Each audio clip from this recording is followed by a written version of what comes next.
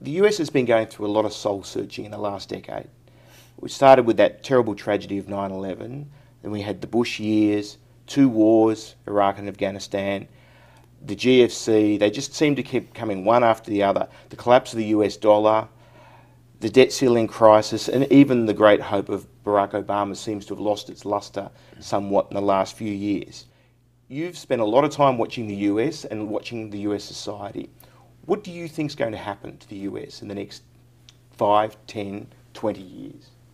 Well, I think we need to more seriously rethink the very nature of our relationship with the world. We can't continue to police the world, and we should not be continuing to police the world.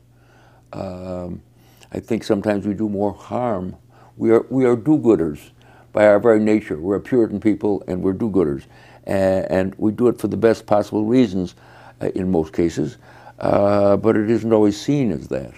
And sometimes we do more harm than good. As far as I'm concerned, the last moral war that America was involved in is World War II. The rest was political foolishness. And I think we need to start taking care of business in a more serious way at home.